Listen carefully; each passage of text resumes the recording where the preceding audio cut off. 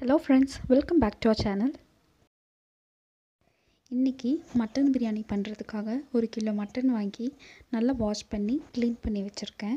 அது கூட நம்ம இப்ப மஞ்சள் பொடி, உப்பு, மிளகாய் தூள் போட்டு நல்ல தண்ணி ஊத்தி ஒரு 7 விசில் வர வரைக்கும் வேக வச்சு எடுத்துக்க போறோம். 1 கிலோ பிரியாணி அரிசி ஊற வச்சுக்கிறேன். இப்போ பட்டை, கிராம்பு, ஏலக்காய், நட்சத்திர சோம்பு, அன்னாசி மொக்கு இதெல்லாம் நான் எடுத்து வச்சிருக்கேன். இது கூடவே இஞ்சி, பூண்டு, சின்ன வெங்காயம் சேர்த்து நல்ல ஒரு பேஸ்ட் மாதிரி அரைச்சு எடுத்துக்கலாம்.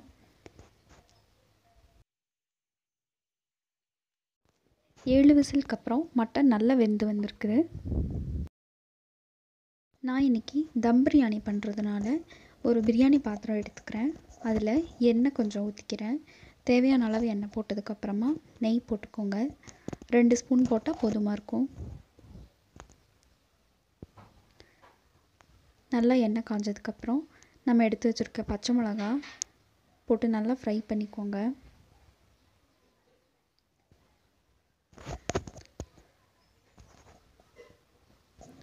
இப்போ நான் 2 பெரிய வெங்காயம் எடுத்து அரிஞ்சு வச்சுருக்கேன்.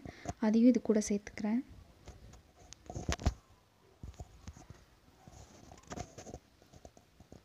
நல்ல கோல்டன் ப்ரௌன் கலர் வர வரைக்கும் நம்ம நல்லா வதக்கிக்கலாம்.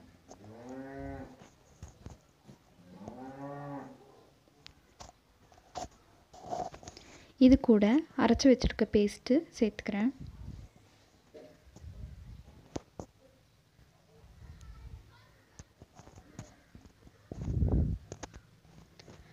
நல்லா ஃப்ரை பண்ணி கலர் சேஞ்ச் ஆனதுக்கப்புறம் பிரியாணி மசாலும் சில்லி பவுடரும் சேர்த்துக்கிறேன்.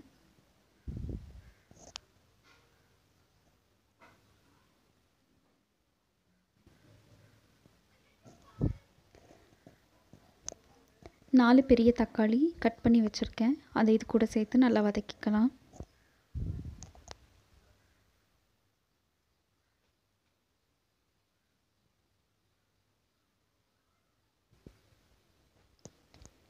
ஒரு கையளவு புதினா, ஒரு கையளவு மல்லி நல்லா அரிஞ்சு க்ளீன் பண்ணி கட் பண்ணி வச்சுருக்கேன். அதையும் இது கூட சேர்த்துக்கலாம்.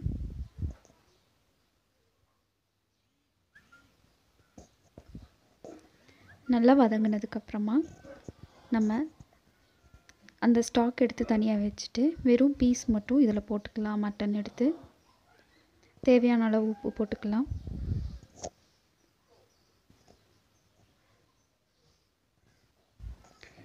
நான் ஒரு எலுமிச்சம்பழத்தில் விதையெல்லாம் எடுத்து வச்சுருக்கேன்.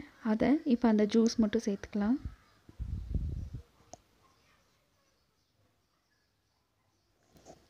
மட்டன் வந்து நல்லா சாஃப்டாக இருக்கிறதுக்காக எலுமிச்சம்பழம் சேர்க்குறோம்.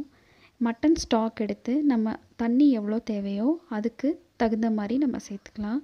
நான் 1 கிலோ அரிசி எடுத்துருக்கிறதுனால 1.25 தண்ணி எடுத்திருக்கேன். ஒரு கப்புக்கு 1.25 கப் தண்ணி தேவை.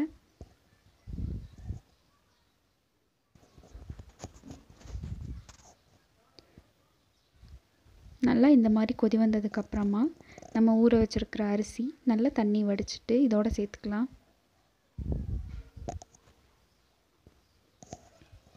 ஒரு 15 மினிட்ஸ் ஹையில் இருக்கட்டும்.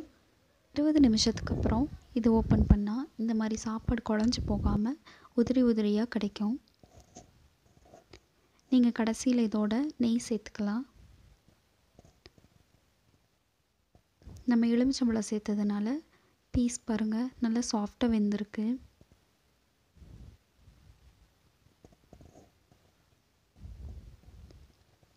இது ஒரு 10 நிமிஷம் மூடி போட்டு அப்படியே வச்சிடலாம். இப்போது சூப்பரான மட்டன் பிரியாணி ரெடி ஆயாச்சு. இந்த வீடியோ உங்களுக்கு பிடிச்சதுன்னா லைக் பண்ணுங்கள், கமெண்ட் பண்ணுங்கள், ஷேர் பண்ணுங்கள். அதோட சப்ஸ்கிரைப் பண்ணுங்கள்.